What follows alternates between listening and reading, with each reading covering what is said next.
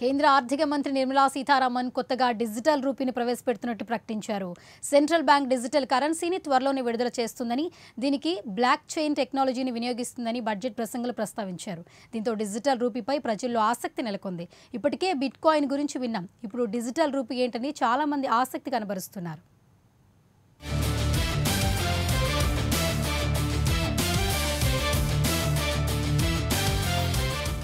త్వరలోనే digital currency వాస్తవ రూపం దాలుస్తుందని, భారత్ తన సొంత డిజిటల్ కరెన్సీ అందుబాటులోకి తెస్తుందన్నారు ఆర్థిక మంత్రి. 2022-23 నుంచే డిజిటల్ కరెన్సీని రిజర్వ్ బ్యాంక్ జారీ చేస్తుందని ఆమె అన్నారు. డిజిటల్ కరెన్సీకి బ్లాక్ చైన్ టెక్నాలజీని వినియోగిస్తామని, దీంతో ఆర్థిక వ్యవస్థ బలోపేతం అవుతుందన్నారు. Digital banking, digital payments and fintech innovations have grown at a rapid pace in the country.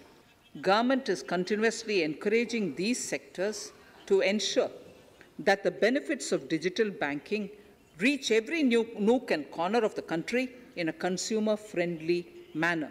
Taking forward this agenda and to mark 75 years of our independence, it is proposed to set up 75 digital banking units in 75 districts of the country by scheduled commercial banks.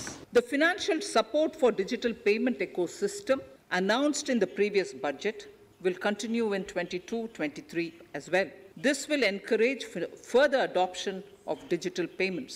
There will also be a focus to promote use of payment platforms that are economical and user-friendly. Crypto currency లాంటి digital assets ద్వారా పొందిన ఆదాయానికి 30% tax విధించబోతోంది కేంద్ర ప్రభుత్వం. Digital assets ద్వారా వచ్చే నష్టాన్ని సెటాఫ్ చేసుకునే అవకాశం లేదని నిర్మలా సీతారామన్ ప్రకటించారు. దీని ద్వారా విదేశీ క్రిప్టో కరెన్సీని అంగీకరిస్తున్నట్లుగా, స్వదేశీ క్రిప్టో కరెన్సీని ప్రోత్సహించే విధంగా చర్యలు తీసుకుంటున్నట్లు అర్థమవుతోంది. క్రిప్టో కరెన్సీ ఆదాయంలో ట్యాక్స్ రూపంలో 30% విధించడం ద్వారా దాన్ని నియంత్రణ చెయ్యొచ్చనేది కేంద్రం భావన. అలాగే డిజిటల్ ఆస్తుల బదిలీపై కూడా 1% టీడీఎస్ విధిస్తున్నట్లు తెలిపారు. Long term capital gains బదిలీపై sir ఛార్జీని 15% పరిమితం చేస్తున్నట్లు తెలిపారు.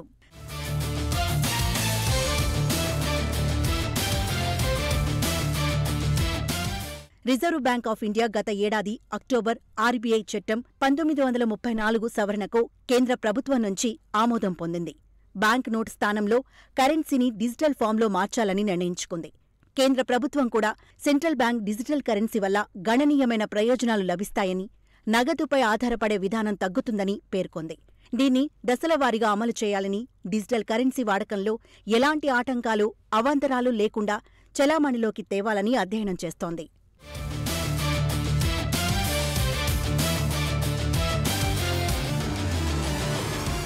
డిజిటల్ రూపీ ద్వారా లావాదేవీలు శరవేగంగా, మెరుగ్గా, నమ్మకంగా లావాదేవీలు జరుగుతాయి.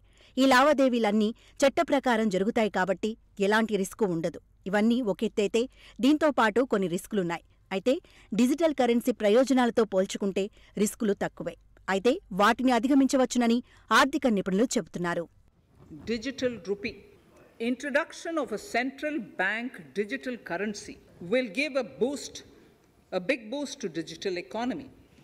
Digital currency will also lead to a more efficient and cheaper currency management system. It is therefore proposed to introduce digital rupee using blockchain and other technologies to be issued by the Reserve Bank of India starting 2022 and 23. Financial assistance to states for capital investment.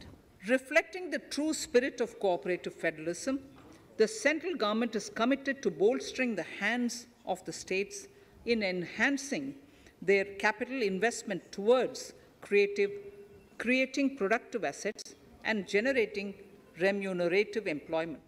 Budget ప్రసంగంలో సీతారామన్ ఈ ఏడాది digital రూపీని అమల్లోకి తెస్తామని చెబుతున్నారు. అయితే ఈ budget సమావేశంలో crypto currency bill చర్చకు వచ్చే వీలు కనిపించడం లేదు. లోక్సభలో చర్చకు వచ్చే అంశాల్లో డిజిటల్ రూపీ అంశం లేదు. రిజర్వ్ బ్యాంక్ దశలవారీగా డిజిటల్ కరెన్సీని ప్రవేశపెట్టాలనుకుంటోంది. బడ్జెట్ ప్రసంగంలో ఆర్థిక మంత్రి ఈ ఆర్థిక సంవత్సరంలోనే, అంటే ఏప్రిల్ నుంచి ప్రారంభమయ్యే కొత్త ఆర్థిక సంవత్సరంలో వాస్తవ రూపం దాల్చుతుందా లేదా అనేది వేచి చూడాల్సిందే.